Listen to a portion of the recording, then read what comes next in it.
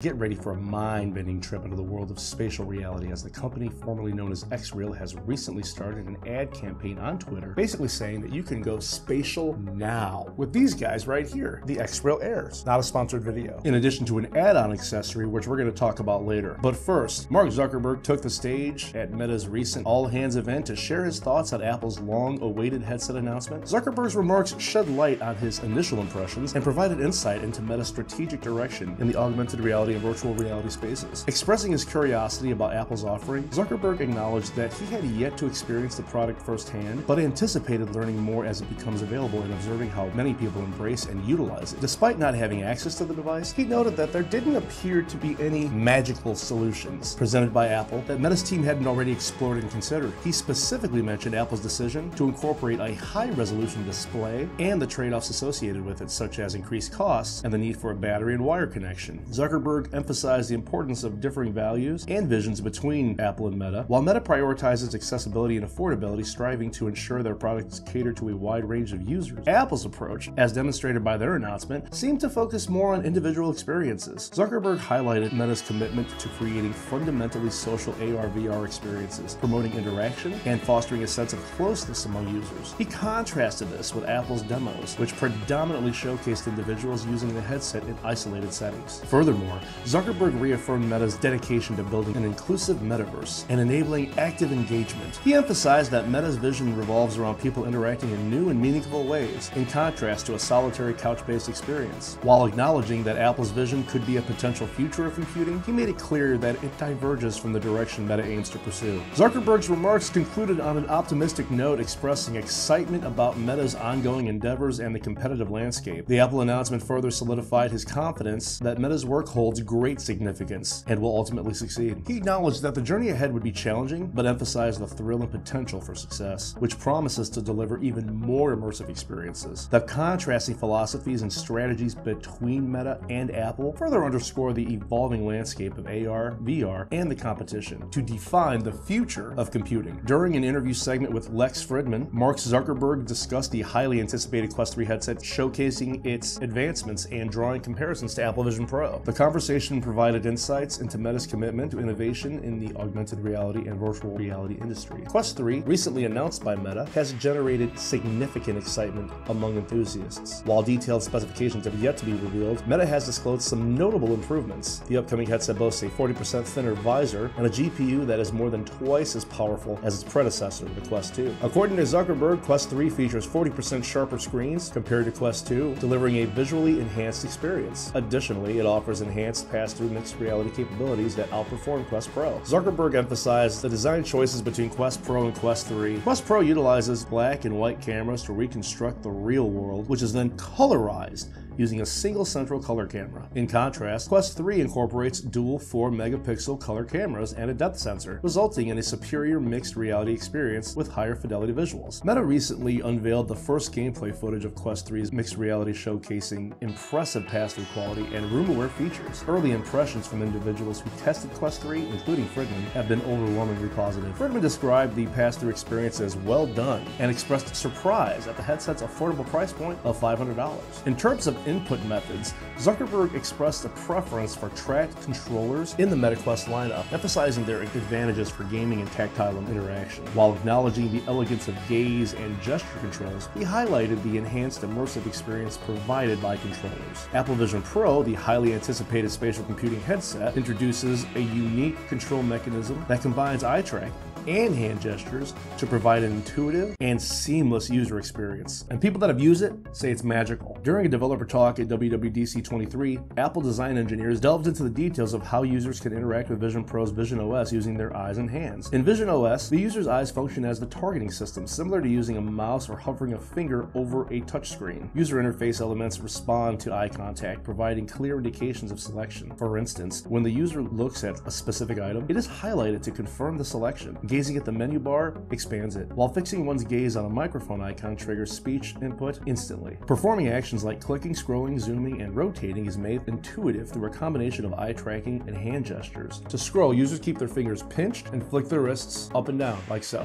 Zooming in or out is accomplished by pinching both hands together and moving them apart. Like Minority Report, rotating an object follows a similar principle, but with upward and downward hand movements. All these gestures are guided by the user's gaze, allowing for precise control without the need for holding hands up in the air or using laser pointer controls. Vision Pro's interaction system is made possible by its advanced True Depth hand tracking sensor suite and precise eye tracking. While Meta's Quest Pro could have potentially adopted a similar approach, the reliance on camera-based hand tracking may have posed challenges, especially considering the absence of eye tracking in Quest 2 and 3. Early impressions from individuals who have tried Vision Pro highlight the elegance and intuitiveness of the eye and hand gesture controls. Testers have praised the combination as an improvement over previous headsets, with one reviewer stating that it felt gratifying to see Apple perfect this interaction system. It aligns with Apple's renowned philosophy of "it just works," by delivering a seamless and natural way to interact with the spatial environment. While eye tracking and hand gestures are effective for many tasks, there are certain scenarios where using hands directly offers a better experience. For example, entering text on Vision OS involves using both hands to type on a virtual keyboard. Tasks such as inspecting and manipulating small 3D objects or recreating real-world interactions are better suited for direct touch interactions. Meta's also exploring direct touch interaction in its software. In fact, it's in the Quest 2 and Pro right now. However, Meta's approach involves using direct touch for all interactions, mimicking a touchscreen rather than selectively for specific tasks. While this method does not require eye tracking, it necessitates holding hands up in the air, which can be fatiguing over extended periods of time. As Apple Vision Pro and Meta's Quest series continue to push the boundaries of spatial computing technology, the industry eagerly anticipates the ongoing advancements in user interaction and the potential for more immersive experiences. Apple has just ushered us all into a new era with its spatial computing platform led by Apple Vision Pro. Its futuristic capabilities have captivated the imagination of the world and are sure to define the next generation of not only computing, but also pop culture. But what if I told you that there's a way to experience some of those amazing features right now without breaking the bank? Enter Xreal, formerly known as nreal, with their Xreal Air glasses and the Xreal Beam. You can use this with your game console, your phone, what have you. Basically anything that plugs into HDMI. But it would basically just be a stationary screen in front of you. As you moved, it would move. A lot of people found that really uncomfortable. Enter Xreal Beam. The Xreal Beam is a compact add-on device that works in conjunction with the Xreal glasses. It allows you to resize and reposition virtual screens on any device, giving you an unprecedented level of customization and control. Normally, you would have a virtual screen that follows your head movements that are anchored to a specific direction. With side view, it'll shrink the display and move it to the side to finally avoid visual interference while still being able to enjoy a show. It's like stepping in and out of your own augmented reality theater, anywhere. And the best part, the Xreal Beam offers universal compatibility, allowing you to experience its magic across a wide range of devices like iPhone, Android, Switch, PS5, Xbox, and more. And with its anti-shake stabilization feature, the Xreal Beam ensures a comfortable viewing experience without any annoying screen shaking. Now, when it comes to battery life, the Xreal Air glasses and Xreal Beam do not disappoint. The Xreal Air glasses, while plugged into the Xreal Beam with its 4870 milliamp hour capacity, provides 3.5 hours of battery life, as well as an ultra-long standby time of more than 7 days and can be used while charging. Xreal Beam does support 27-watt fast charging to go from 0 to 50% in just 30 minutes, so you can get back to your game or show or whatever. Get the Xreal Air glasses right now with its massive 201-inch micro OLED display from Amazon for only $379, link in the description. And you can pre-order the Xreal Beam on Xreal's website, packages ranging from $109 for the Beam itself to an Xreal Air and Beam bundle for $488, just like on the thumbnail. And now it's time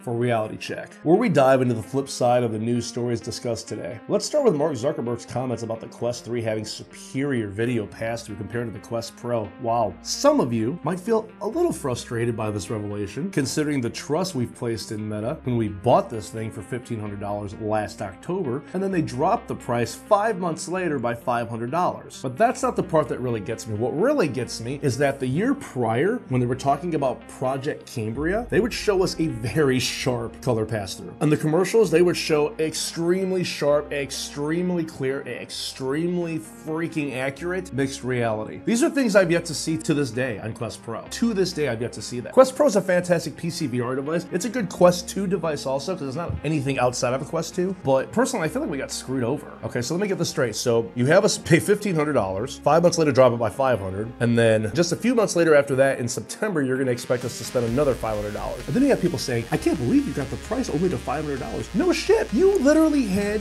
the enthusiasts subsidize the Quest 3. That is what you did. It's bad enough you literally rose the price of the Quest 2 just so you can drop the price now and look like fucking heroes. You guys are treating headsets like gas. Seriously. That's what they do with gas. They raise the prices sky high and then they start to drop, and that way people are like, hey, the prices are down. Oh, and what about the depth sensor? Yes, depth sensor. Interestingly, the same depth sensor that's now present on the Quest 3, which Meta refers to as Meta Reality, was originally taken out of the Quest Pro when Meta claimed that the sensor needed to be removed because it had the ability to see through clothes. Now, less than a year later, it seems either they fixed the issue, hoped we forgot, or simply didn't care about their previous claims. Now, it's interesting also because I see this, but then I also see that Andrew Bosworth said not long ago at all that the reason it was taken out was due to price and weight. But don't worry, it'll be in a future iteration. Pretty sure they nerfed this thing on purpose. And if you haven't already hit that like button, go ahead and do that, support the channel. Subscribe if you want to see more, and I'll see you in the next one.